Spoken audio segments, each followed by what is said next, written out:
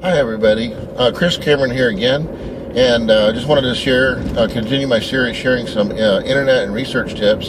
In earlier ones, I've shown how valuable they can be, and excuse me, this tip is about customizing your search.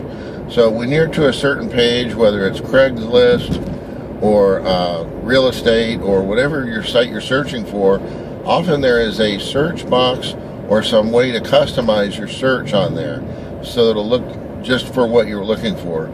So an example, like from Craigslist, if you are looking at appliances, that would cover everything from dishwashers, stoves, kitchen appliances that are on the countertop.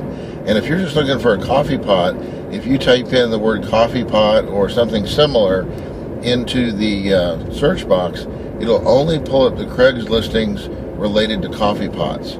So that can really save you a lot of time, so you're not wasting a lot of time, because Craigslist has thousands of entries.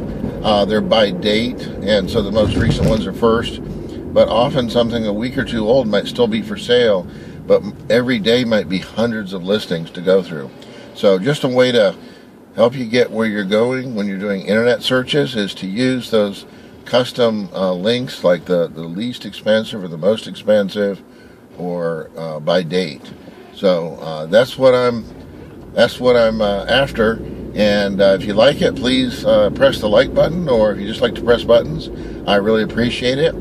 It's a great thing for me and YouTube, and hopefully you'll keep watching, and thank you very much.